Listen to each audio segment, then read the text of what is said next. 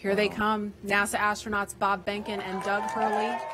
They've each made this journey twice before for the space shuttle missions, but they've never done this in a SpaceX spacesuit. They've never done this together, and they've never done this on their way to head to a commercially built rocket and spacecraft to head to space.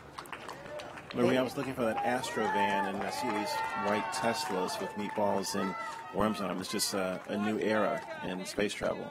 Oh yeah, they're riding in Tesla Model X's. They've been equipped with cooling units, so once they sit inside, that umbilical that I was referring to earlier will connect to the spacesuit to provide cooling while they're inside of the vehicle.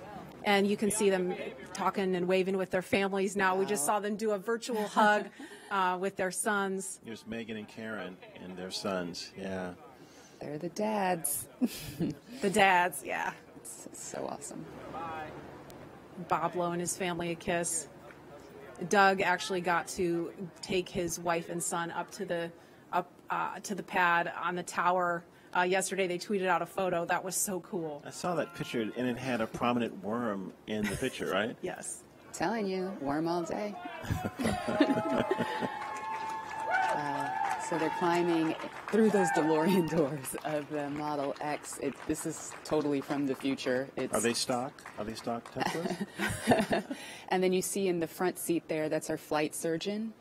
He's climbing in, and the suit technicians, there's one, Chris Trigg right there, number 12. He is buckling in. They're both, the two suit techs are buckling in, Bob and Doug, and they're connecting that umbilical. And Lauren, I know you mentioned this earlier, but for folks that maybe weren't watching then or can't remember, I mean, we're in Florida. It's super hot, super muggy. So how are they staying cool? There are these portable cooling units. We had one at the ONC building, or sorry, two at the ONC building. There are two in the Teslas. There'll be two in the elevators, and then two in the white room when they arrive on the crew arm. So we're just keeping that cool air flowing through the suits. There's actually ducting integrated into the suits to keep them cool. And you can see they're saying goodbye to their families. This is awesome. Yeah, it's awesome that their families get to come up to the window and obviously get a little closer than everybody else. There's Megan and her son. Yeah. Oh my gosh. These are precious moments. This is what it's all about, as I mentioned before. It's about the people. It's about the families and working together as one community to get Doug and Bob launching off to the cosmos, to the space station. Yeah, it's emotional. It's emotional watching that. It really is. Here we go.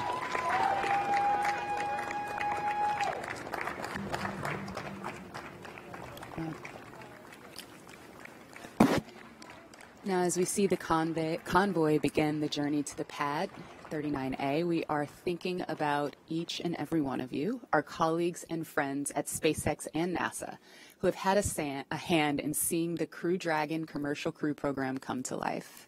And we wish every single one of you could be here up close to see this, but we want you to be a part of this journey regardless of where you are watching today.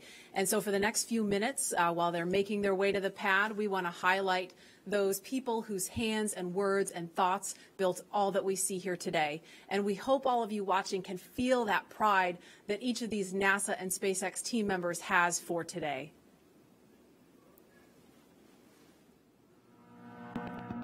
This is Laura Segura from the Commercial Crew Program. We're so excited about this historical day.